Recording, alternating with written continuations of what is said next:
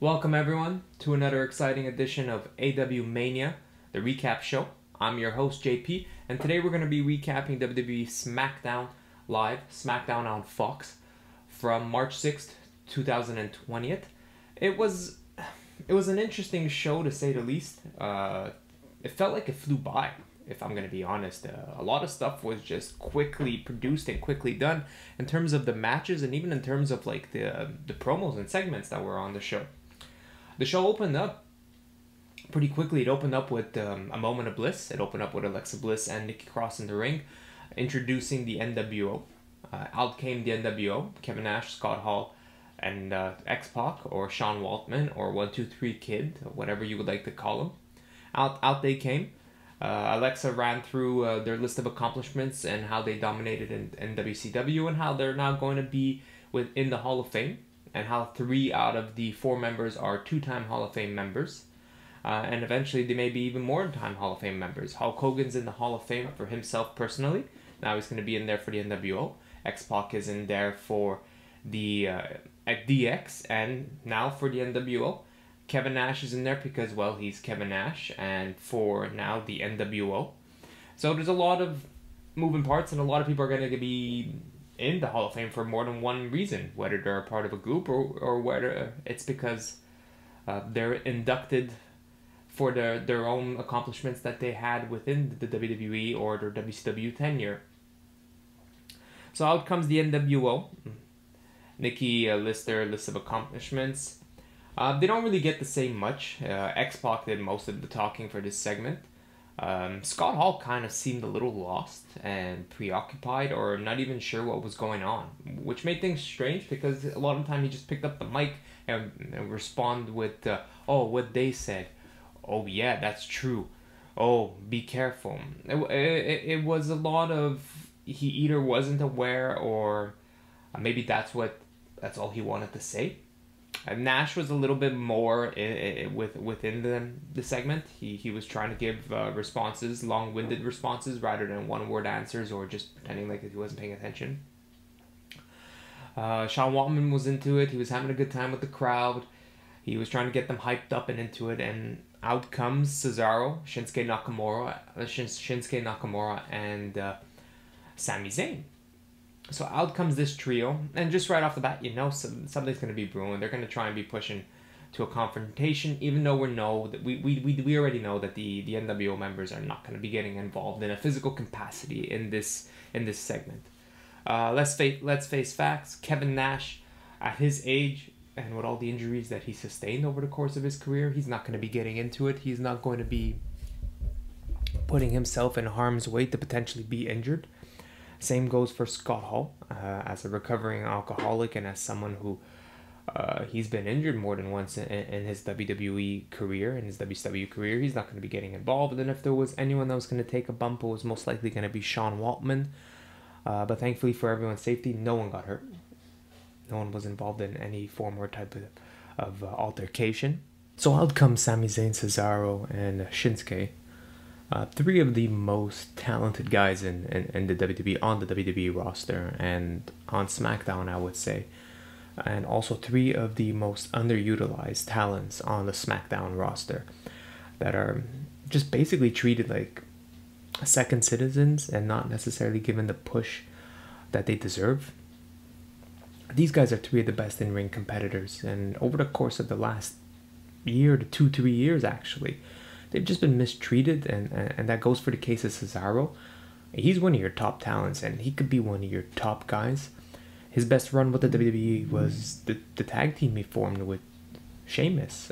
They went on a tear and won the tag team titles, and were together for over a year. And it's unfortunate that they broke them up. I know Sheamus was injured, which is why they had to go to separate ways. But now, out they come. They got the NWO in the ring. Sami comes in the ring. He explains how your era is over. It's now our era. We're the new generation. Get out of our ring. Sean Waltman gets up. He asks them, are you challenging us to a fight? And if it's a fight you want, it's a fight you got. So now the stakes are set for a 3-on-3 competitive matchup. Nikki Cross and Alexa Bliss back away, getting out of the way. Cue Braun Strowman's music. Out comes Braun for the save. Cesaro and Shinsuke run up the entrance ramp to attack Braun Strowman, but Braun lays waste to them, which is what you expect. Look, they don't treat Sami, Shinsuke, and Cesaro with the respect they deserve, and Braun just runs through them. Sami's left alone in the ring, turns around, runs into Braun Strowman, gets thrown out of the ring, and that's the end of that segment. Braun announces that come the Elimination Chamber, he's going to beat all three of their asses and embarrass them, and they're going to get these hands. I don't know what the segment was for. We're all very well aware that the NWO is going to be inducted in the Hall of Fame. You're missing Hollywood Hulk Hogan there, so I don't know where he was or why he wasn't a part of this segment. To have the three other guys that are being inducted, Scott Hall, Kevin Nash, and X-Pac, and Sean Waltman, in the ring, and to barely even say a word besides Sean Waltman, I don't know, it didn't really do much. It did for nostalgia purposes. I'm sure it's going to get a big ratings boost. People are fans of the NWO, they're fans of Nash, they're fans of Hall, so they're going to tune in for that. But apart from that, from making Shinsuke, Cesaro, and Sami Zayn look weak, I don't know. It didn't really build the match for me, the handicap match at the Chamber. It didn't get me excited for that match. It didn't make me think that there's more of a chance that they're going to win against Braun Strowman. We move on next to the first match of the night, and the first match of the night was Naomi, Lacey Evans, and Naomi, Lacey Evans versus Bayley and Sasha Banks. This is one half of the Boston Hug Connection. This is the Boston Hug Connection taking on Naomi and Lacey Evans. Naomi and Evans have been having their personal issues with Bayley, each trying to capture the women's title, but Bayley's been getting the better of them, especially with the help of Sasha Banks. And now that Sasha Banks is back, it seems like we've got ourselves a feud. At the same time, interesting note, Alexa Bliss and Nikki Cross addressed the fact that the Kabuki Warriors are the tag team champions and they haven't been seen for quite some time on SmackDown. And I believe they offered them a challenge for Mania. Alexa Bliss, Twisted Bliss versus the Kabuki Warriors. We'll see what comes of that. We'll see if this turns into just a standard tag team match, or it becomes like your typical fatal four-way match to get all the women on the card as much as possible, so we could have ourselves all the women on the card rather than just a few. So we go through the tag team match. Bayley and Banks get the better of them to get the 1, 2, 3 and quickly exit the ring. There wasn't much to this match. The match starts, cuts to a commercial, they come back. Carmella hits her big moves, Naomi hits her spots, but in the end, Bayley ends up securing the victory, and that's it. It didn't really matter, didn't even tell more of a story than that. I don't know what the lead up was. All I could say was it's good to see the heels go over for once. Usually the faces get over a goofy win, but the heels needed. Bayley needed the victory, Sasha Banks needed the victory, so that's the only positive I'm going to give that match. Apart from that, it was quick. It was quick and painless, I guess. Then we cut to Bray Wyatt, and then we cut to Sheamus versus Apollo Crews. Before Apollo Crews goes out there to compete, he runs into Chad Gable, or Shorty G as we can call him. And Shorty G gives him a word of advice: if you need any help, I'm here, I've got your back, I'll be looking out for you. Apollo Crews just doesn't answer him. Music hits and he goes down to the ring. I don't know what they're doing with Shorty G and Apollo, because they haven't been doing much with them over the years. Since Apollo lost to AJ Styles, he's basically been floating around and been taking a beating by either AJ, Drew McIntyre, anyone on the SmackDown or Raw roster. Anyone looking for a squash match has just been beating Apollo. Sheamus has been running through Chad Gable, Shorty G. Baron Corbin ran through Shorty G. Look, Shorty G and Apollo Crews fit in the same category of Sami Zayn, Cesaro, and Shinsuke Nakamura. All very talented. Hell, Shorty G and Apollo Crews may be the most athletic and talented people on your roster. If you decided to form a tag team with them, that wouldn't be the worst idea. At least it gives them a little boost. At least maybe they'll pick up a victory rather than being used as talent enhancement. Sheamus comes out. Apollo, he's got some quick offense. Standing moonsault, all his flippy floppy moves. Sheamus just hits him with a boot. The bro kick, 1, 2, 3. That's it. Painless match. Less than maybe 2-3 minutes long. Sheamus picks up the victory. It's always good to see WWE's putting over young talent. Good to see Sheamus get the victory. That's sarcasm for those of you who missed it.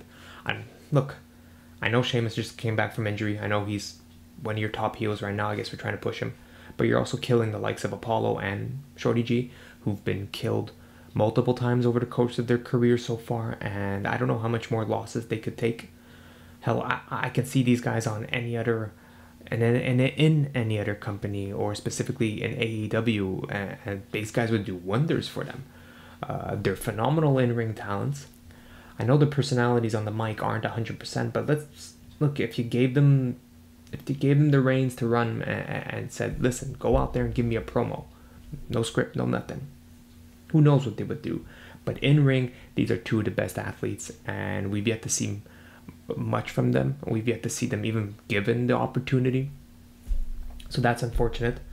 Sheamus picks up the victory. I don't know who he's feuding with or what's going on. He's just been beating these two guys over the last 2 weeks, a few weeks since the Rumble. Since the Rumble, he's just been beating these guys. I don't know what the plan is. I'm hoping that the plan is to form a tag team. It seems like that's where they're headed, or maybe a handicap match against Sheamus. But right now, either keep them off TV or let's get them some victories, because you're hurting them. You're hurting them more than doing any positive to their careers. Then we cut to another tag team match. Tonight's SmackDown was basically filled with tag team matches. It was Mandy Rose and Sonya Deville, Fire and Desire, taking on the Jobbers, Carmella and Dana Brooke. I don't mean to say the Jobbers in a negative way, but when was the last time Dana Brooke won a significant match that mattered? When was the last time that Dana Brooke was involved in a match where she picked up a victory and we were excited? She's just been losing, and she took the loss in this match. This match was a long eater. We had the entrances.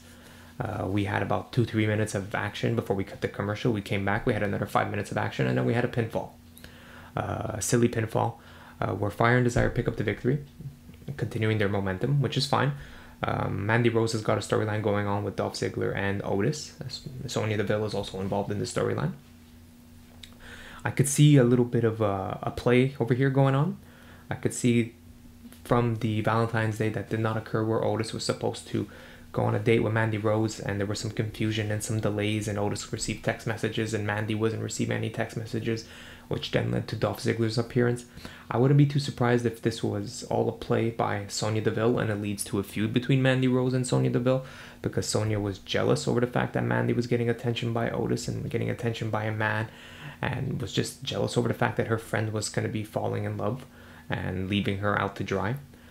So this wouldn't surprise me if Sonya and Dolph do form a little couple or faction. I know Sonya is a lesbian, so we won't say she becomes a couple with Dolph, but maybe she happens to be his friend and was involved in trying to keep Otis and Mandy from being together. That's a potential direction that they may be heading in the near future, because it seems like that's what they're teasing in terms of storyline purposes. It was announced that the reason Dolph Ziggler came down to ringside with Fire and Desire was because Sonya had specifically asked for him.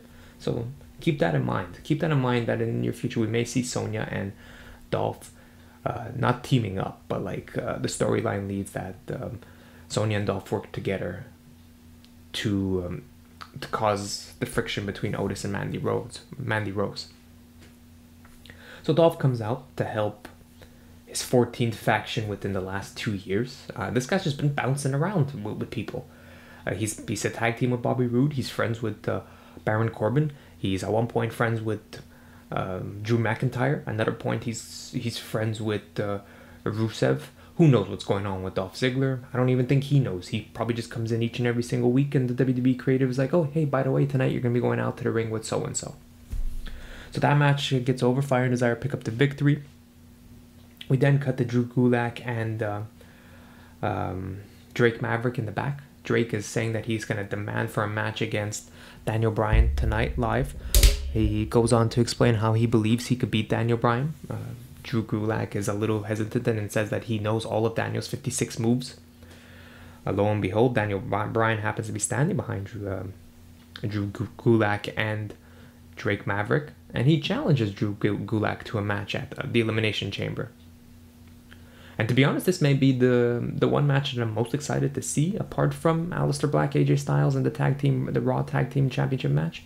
Man, Daniel Bryan and Drew Gulak, if they're not on the pre-show, or maybe hell, if they are on the pre-show, they'll be able to steal the show. Bryan can have a match, a great match with almost anybody.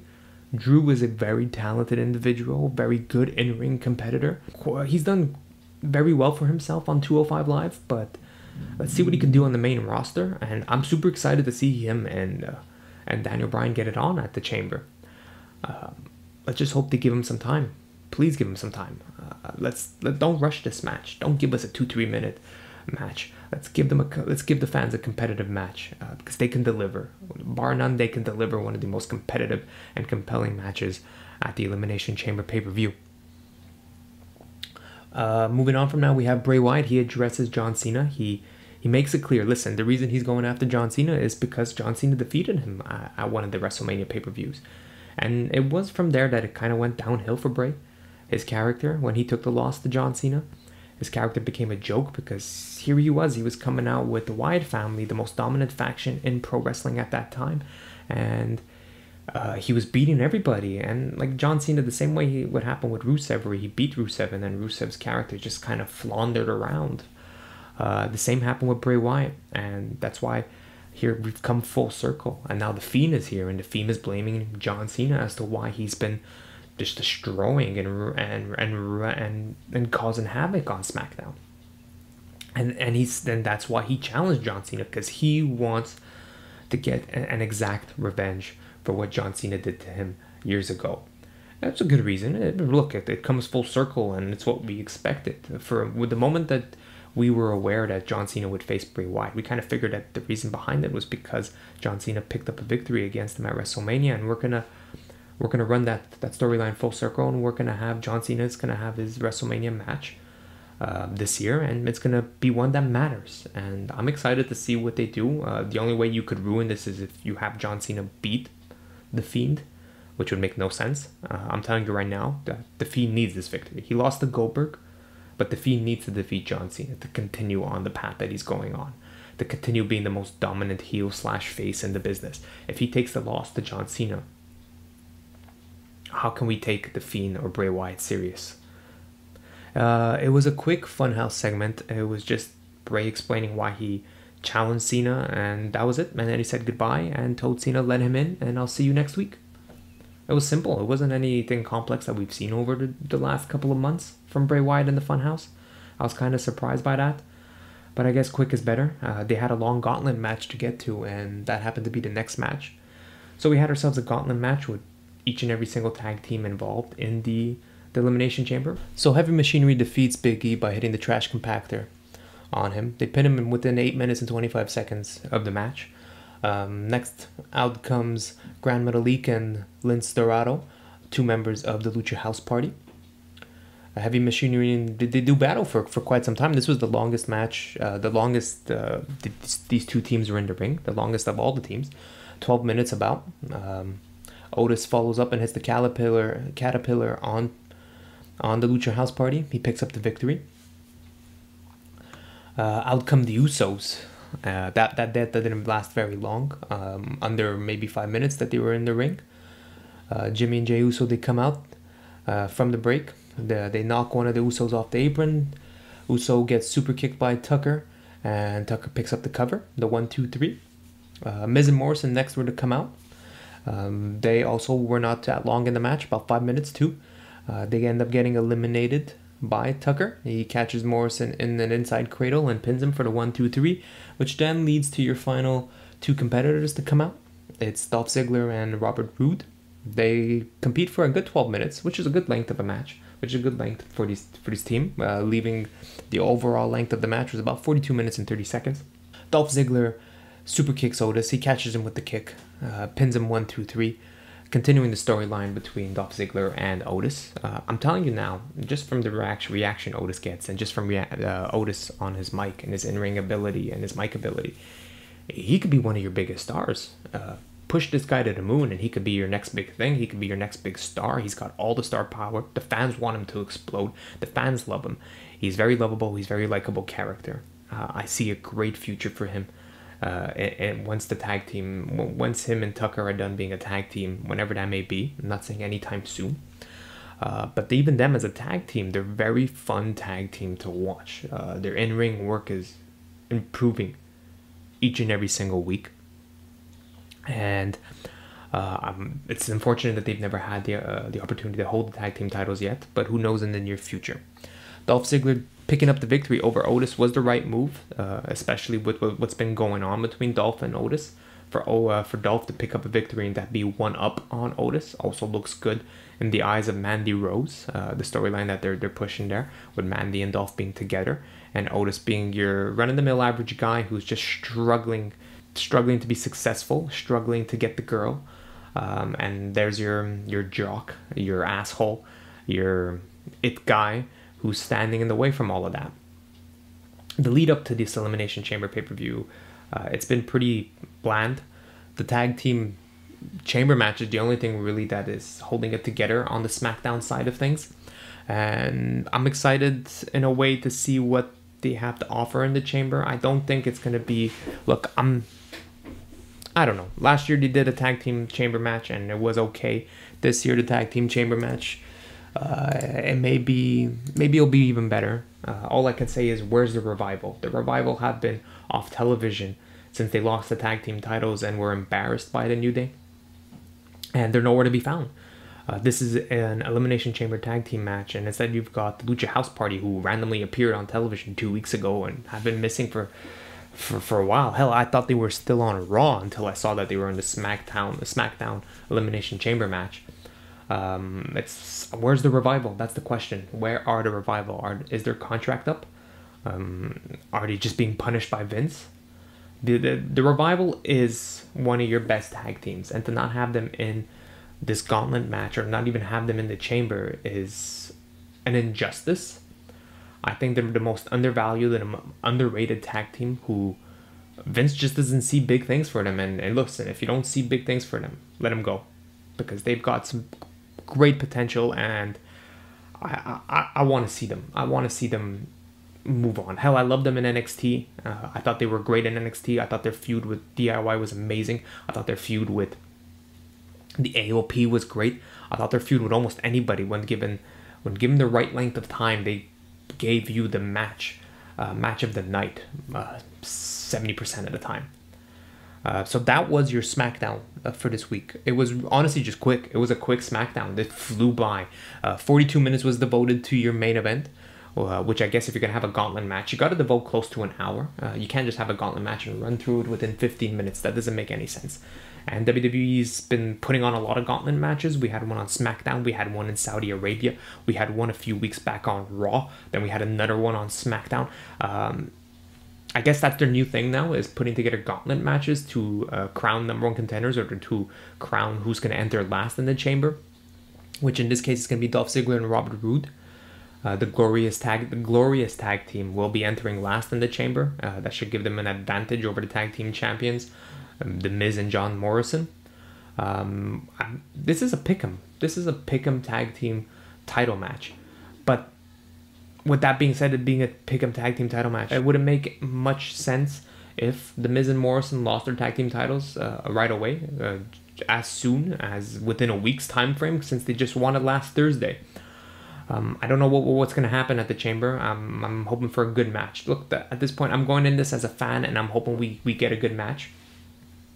But apart from that, I can't tell you anything more than that of what's going to happen. I know we're going to continue with it in this match, the feud between Dolph and Otis, so expect something going on, some interaction between the two that's going to continue and potentially lead to maybe a tag team match with the Glorious Ones versus Heavy Machinery, or potentially a one-on-one match between Otis and Dolph Ziggler, which I think it may end up being the route that they go in. This is starting to resemble a lot like Chris Jericho versus Christian when they were battling it out for Trish Stratus, and then Trish ends up siding with Christian, turning on Chris Jericho. That could be the direction that they do go in. We'll see what happens over the course of time. But apart from that, that was your SmackDown recap. That was your quick SmackDown recap, about as quick as the way SmackDown treated SmackDown this week. I could see what they're doing. They're continuing to try and improve their show. They're bringing back nostalgia acts for ratings boost, which is fine. Hell, Goldberg brought a big ratings boost. The NWO, I'm sure, is going to bring a big ratings boost. Hulk Hogan on the Firefly Funhouse brought in a big ratings boost. So I see what they're doing. Good for them. You need the big ratings boost, but at the same time, your priority is you should be getting over talent like Chad Gable, Apollo, Sami Zayn, Shinsuke Nakamura, Cesaro, Heavy Machinery, and even not Fire and Desire, but Carmella and Dana Brooke, and Naomi and Lacey Evans.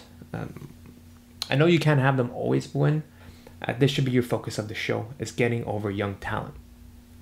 Now, one thing I do want to say, listen, I don't feel the SmackDown women are being given the justified time that they need to give the fans great matches, to give the fans great promos. Just an idea, just a concept. Why not just have an all-women show? Hell, if you want to remove 205 Live, remove 205 Live and replace it with a WWE Evolution weekly show. Or keep 205 Live and add WWE Evolution as a weekly show. Maybe on Tuesday, maybe on Thursday. One day of the week that the WWE doesn't have a program. Just make it an all-women's television show, right? You could use this to develop the women roster. You could use this to give the women an opportunity where they're not squashed in with the men's matches or the men's storylines, because it just seems that they're being rushed and not given the same justified amount of time as the men are being given right now. So maybe an all-women's show would be the right direction. Just an idea I'm throwing out there, because the likes of Dana Brooke and Carmella, they deserve better than what they've been given over the last several months. These are some of the two talented women. The same goes for Naomi and Lacey Evans. I know Bayley and Banks needed the victory. You got to push the heels. But apart from Carmella and Dana Brooke, there's a lot of women that we haven't seen on this roster. Heck, I don't even think we've seen Alexa Bliss and Nikki Cross compete in quite some time.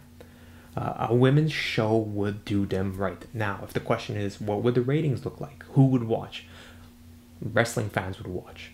If you make us want to care for the women, and which we do. Hell, we tuned into the WWE Evolution women's pay-per-view. We loved it. That should be a sign that we want more women wrestlers. We want more women wrestling matches. We want better women's wrestling matches. We're not asking for a lot. We just want better from a company that can deliver better. I'm JP. This was your AWMania Smackdown recap for March 6, 2020.